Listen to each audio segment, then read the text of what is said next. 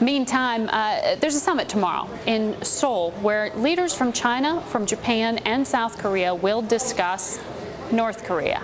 China is expected to resist pressure to acknowledge that North Korea torpedoed a South Korean warship, something that the United States says it did do back in the month of March. For more on these tensions in the Korean Peninsula, we're joined by the former U.S. ambassador to that country of South Korea, Tom Hubbard. He's now Senior Director for Asia at McLarty Associates.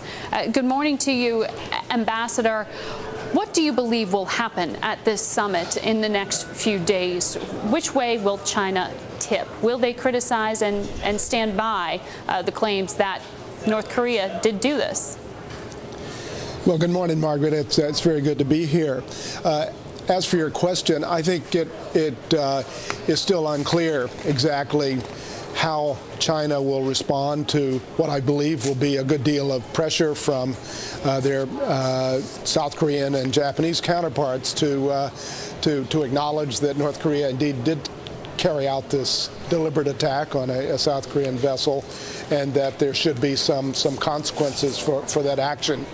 It's not easy for China to criticize North Korea, but I think the facts speak for themselves in this case, and certainly we all hope that China will recognize that.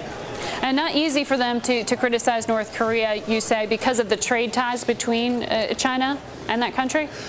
No, I think it's because of the long historic political ties between these two longtime communist regimes. China has much more trade with South Korea than it has with North Korea, certainly many more exports. And so one thing that is different as we face this renewed crisis or tension on the Korean Peninsula is that China has a much bigger stake in its relationship with South Korea, and for that matter, Japan and the United States, than it did in the past.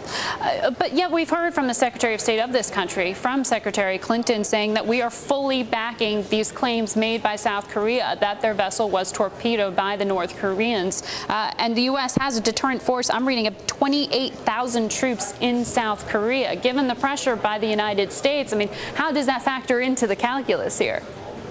Well, certainly we do back the South Koreans. I've seen several presentations of the evidence, and it is very, very clear. Our relationship with South Korea is probably closer now than it has ever been. Our two presidents are very close. Our approaches to North Korea and other issues in the world are very close. And I think the Chinese need to understand that,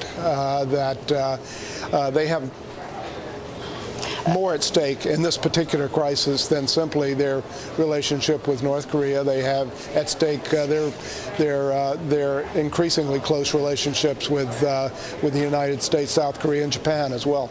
Ambassador, you know, you've worked in the region for some time. You've got great knowledge of it. You said you've seen this evidence. Given that we're hearing that the U.S. military is preparing exercises, military exercises in the region, can you give us some perspective here on the level of tension? Because there are a fair amount of skeptics out there who say when it comes to North Korea, it's hard to tell what's political theater and what's real.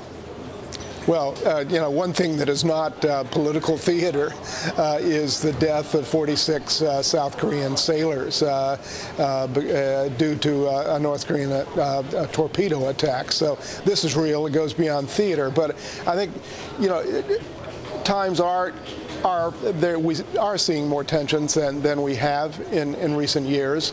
I think at fault here is the North Koreans. But one thing that is different than what we saw in the past is we have a very confident South Korea led by a leader who is approaching this tension firmly, but also with a very careful, judicious approach. No one wants to see an escalation of this crisis. We all want the North Koreans to stop their unacceptable behavior and rejoin the international community. All right. Thank you so much for your perspective.